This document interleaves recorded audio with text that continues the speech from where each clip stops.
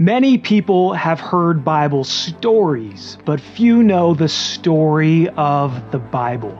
It's often noted that the Bible is a collection of 66 books of multiple genres written by 40 authors over 1,500 years in 3 languages, telling one great story.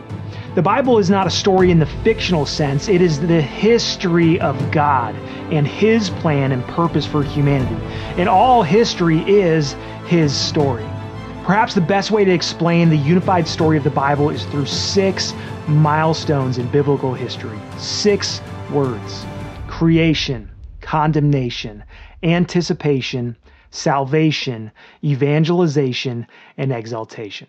Let me explain what I mean by that. Creation. In the beginning, God created everything, and as the eternal, all-powerful Lord of all, He spoke the world into existence. Every plant, cell, atom, and living thing in all of the universe is His design. And on the 6th day of creation, God created man in His image and likeness to exercise dominion over the earth. The Lord put Adam in the Garden of Eden, and because it was not good that the man should be alone, God created his wife Eve to be a helper fit for him. And God told them they could eat from every tree in the garden except for one, the tree of the knowledge of good and evil. And as long as Adam and Eve obeyed the Lord's commands, they lived in perfect peace with God in the garden. Condemnation. One fateful day, Adam and Eve gave in to the serpent's temptation to eat the forbidden fruit, and they received condemnation for their sins. In that moment, everything changed. Sin, which is rebellion against God, shattered the world. When God asked Adam and Eve about it, they tried to shift the blame, but it was too late.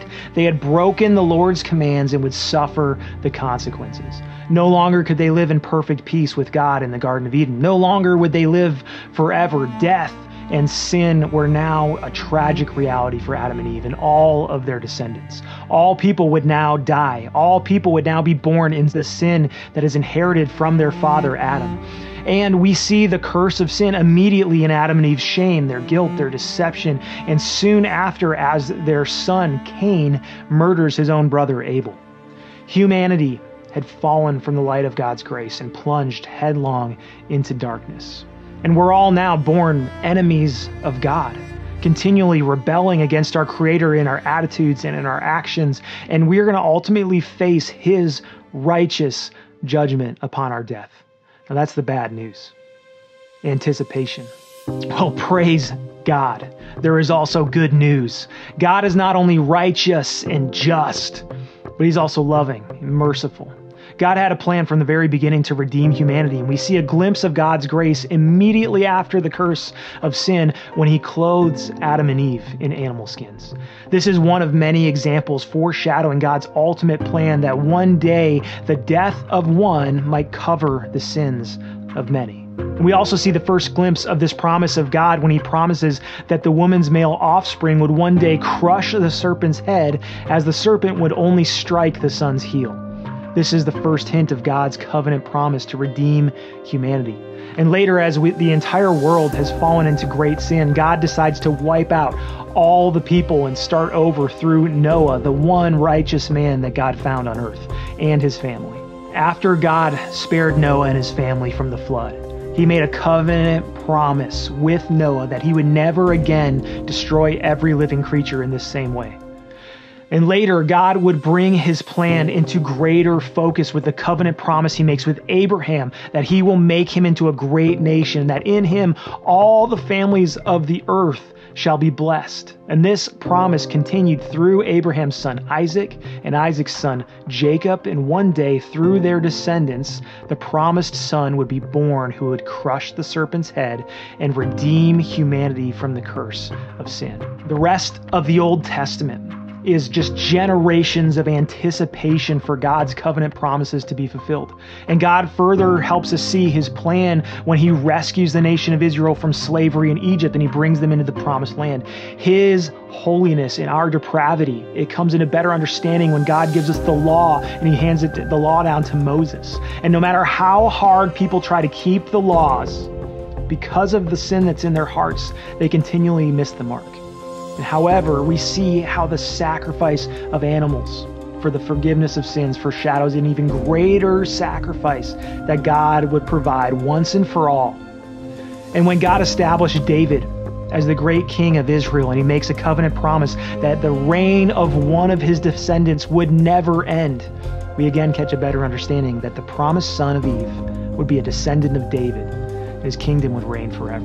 However, time and again, people sin, they reject God, and they receive the consequences that they deserve. And eventually they come to their senses, they repent, and God rescues them, and this cyclical history of Israel continues until the coming of the promised king, salvation. The prophesied birth of Jesus changed everything. It began the fulfillment of God's covenant promise that had been anticipated since Eden. Jesus' name even means the Lord is salvation. He is the sinless Son of God who has eternally existed as the second person of the Trinity. He was with God in the very beginning of all creation. Jesus left heaven and was born of a virgin, Mary. And he is the new Adam, born without sin and without sin's curse. And he lived a perfect life, taught great things about God and his kingdom, and ultimately he laid down his life on that cross as a substitutionary atonement for our sins, once and for all the sins of all who would ever repent and believe in him. And Jesus conquered sin. He conquered death by rising again from that grave 3 days later. And then he ascended to sit on the throne at the right hand of God in heaven, where he's going to rule until the day that he returns. The serpent has been defeated. The kingdom of God under the rule of Christ is now here. Where before people could only know God's plan in part, now we can see his redemptive plan unfolding through Christ. Everything written about Jesus in the Old Testament, it's been fulfilled. It was a brilliant work from the beginning that has been progressively revealed throughout history, and the plan continues today. Evangelization.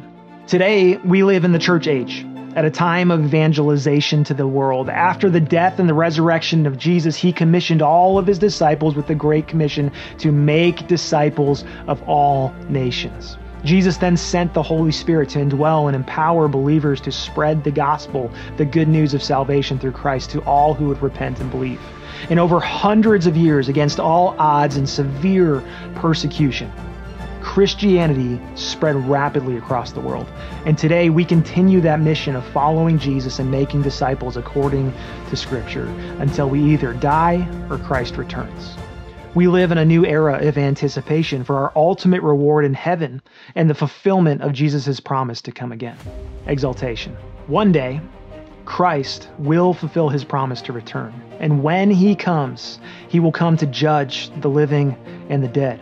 He's going to open the Lamb's book of life with the names written of all who have ever trusted in Christ for the forgiveness of their sins. And everyone's name who is not written in the book will be cast into eternal condemnation. But all whose name is written in the book will be welcomed into the reward of eternal life with our Lord and Savior in the new heavens and the new earth, where the curse of sin will be no more. There will be no more pain, no more suffering, no more sickness or death. And to that, we echo the anticipation of Revelation 22:20. Amen. Come, Lord Jesus. So that's the Bible in 6 words. There's creation, condemnation, anticipation, salvation, evangelization, exaltation.